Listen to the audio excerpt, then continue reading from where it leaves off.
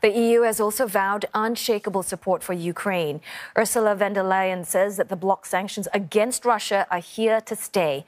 Meanwhile, Kyiv is working to secure territory it has reclaimed from Russian forces. President Volodymyr Zelenskyy visited the freshly recaptured city of Izium in country's northeast. The war-torn nation wants to show Western backing in arms and finance is making a difference.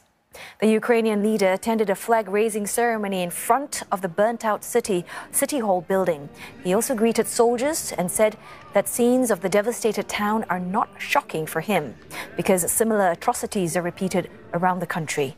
Mr. Zelenskyy says life will return in areas retaken by the army. Kyiv's forces have been recapturing territory in the Kyiv region at lightning pace. Now, this map showing how much land Ukrainian forces have retaken in just the last 4 days. One Russian military commander says the front line in eastern Ukraine is approaching the borders of the Luhansk region, which Moscow occupied in July. But in the Donetsk region, Russian attacks have led authorities to once again urge all residents to flee to safer parts of Ukraine. Officials say the invaders opened fire all across the region's front lines last night, and at least 5 civilians have been killed since yesterday. President Zelensky's visit to Izium has raised the spirits of his troops, but the military is just beginning to assess the damage caused by Russian forces there and in other liberated areas. Izium served as an important command and supply hub for Moscow's northern front. This open field shows the cratered landscape left by Russia's relentless shelling. Almost every building in the city is damaged.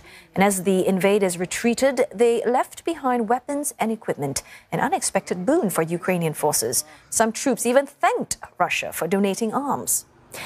But in Balaklia, which is another recently liberated town in Kyiv region, there are reports of Russian forces torturing residents.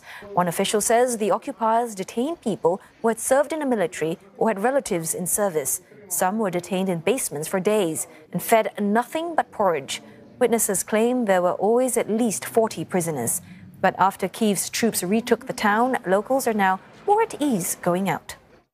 Мы даже пирожков напекли. Как раз получилось, что они к нам подъехали, и мы их угостили тазиком пирожков.